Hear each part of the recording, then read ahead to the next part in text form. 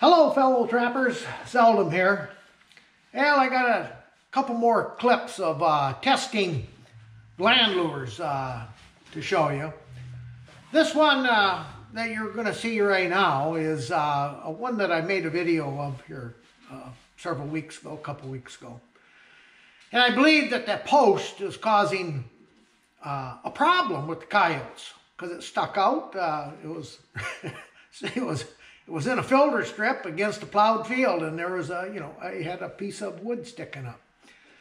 Well, anyway, so the first few clips you're going to see before I got back out there to take that post out of the picture, you'll see what the coyote was reacting, not to a post, but partly to the post. But about 6 foot, I had a hole drilled, 1-inch hole with some bait from a fella that sells baits and lures in upper New York State. And you'll see the coyote's reaction to it. And then shortly thereafter, you'll see, again, it took me a few days to get out there to take that post down. You'll see a reaction of a coyote after the post is gone. And I just used applied gland lure. Yeah, if you remember, that's what we were testing, is gland lure. I applied the gland lure to just do a clod of sod. And you'll see some interesting reactions, especially to this one-eyed coyote. It was really interesting.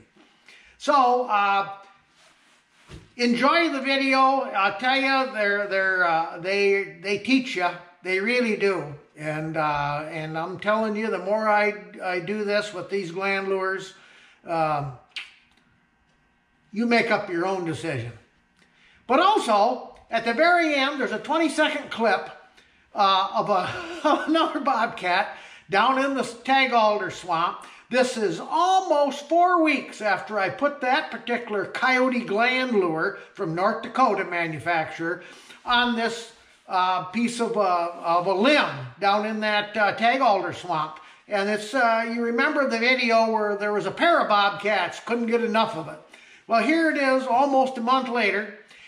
It's full of water, the swamp, but here comes the bobcat back. So it was just kind of interesting to see that the rain hadn't washed it off or whatever. Enjoy it anyway. Later. I forgot to mention the gland lure that I used on that post is the same lure that I put on the clod when I took the post off out, and that was from manufacturer out of Texas. So it's the same gland lure that was on the limb, the old rotten limb sticking up, and I just added the gland then to a clod of dirt on the edge of the plowed field. Later.